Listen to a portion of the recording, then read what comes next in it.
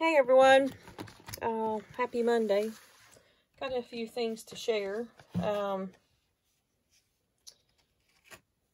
First thing I'm going to share is my Stamps of Life monthly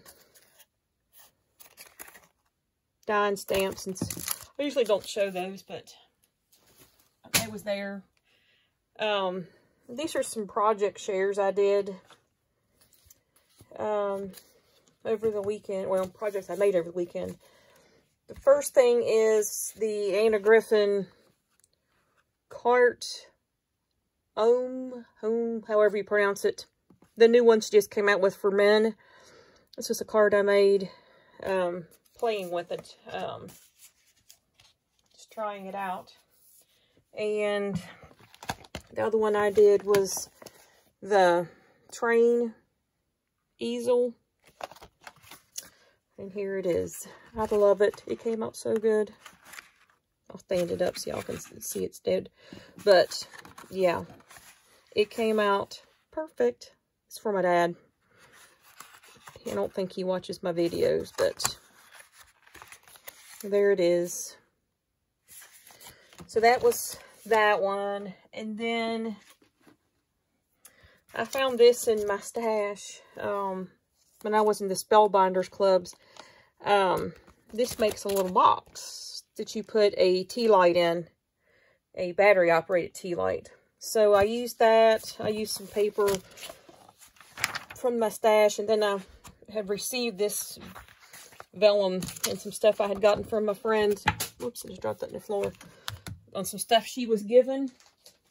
So I used some vellum out of it, and I haven't found the tea light for it yet, but whoops. I put the cat, and this is Trick or Treat. Cute. So those were my project shares. I do have one more thing. I bought this Stamp D-Stash online last week one day. This was $10 plus $6 something for shipping, which was almost $7. So let's say $17 at the most. So it had it was all cats. So it had that cute little cat. This one. This one. Whoops. This one doesn't have a picture with it. It's a little handheld one. I actually like that. I don't know where some of these are from.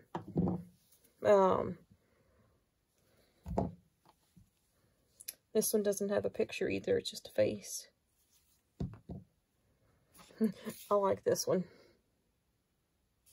And that's actually Commotion rubber stamps. And then there's this one that is magenta. Oops, I got it upside down. So, I saw this lot and I jumped on it. I don't know if the person realized what they had or not. But I'm always late to the ball game with these things. And I don't know if y'all realize the big craze of Diana Markham stamps, which I'm not paying, you know, hundreds of dollars for a stamp. So, mind you, she was selling, I say she, whoever it was selling this lot for $10 plus shipping. Y'all, I got that stamp in it. Yes, that was a good find for 10 bucks. I don't even know if I saw this one for sale last year. I've got a couple up there I bought, and I paid like 30 bucks a piece for them. So, irregardless of the fact, even if I paid 30 bucks for the other two, I got this one for $1 really, because it was there was 10 in the box. So $1 I paid for it. Yeah, so, and it doesn't look like, if it's been used, it's been gently used. Yeah. I was excited about that find, y'all. So that's my little share for today. I'll catch y'all in the next video. Thanks for watching.